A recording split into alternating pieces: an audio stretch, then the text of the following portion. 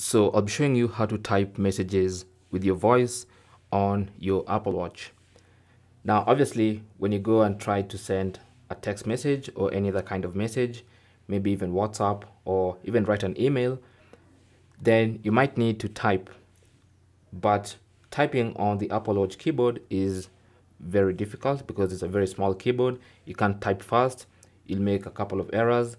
The easiest way to type is to use dictation. Now, on your keyboard, once the keyboard comes up, you should see a microphone icon. And in case you're not seeing it, just make sure you have dictation enabled on your Apple Watch. So go to settings. On the settings page, go to general, tap on that.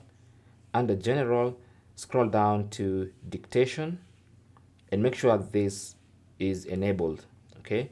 Now with that enabled, then you should be able to see the keyboard in you should be able to see the microphone on, just below the keyboard. Anytime you want to type something, could be an email, could be a WhatsApp message, or even a text message or an iMessage. So let's try and send a message. For instance, good morning. I didn't see your call last night because I was asleep. Let me know when you're ready to talk. And anytime you're done dictating, as you can see, it literally typed everything I was saying here in the message.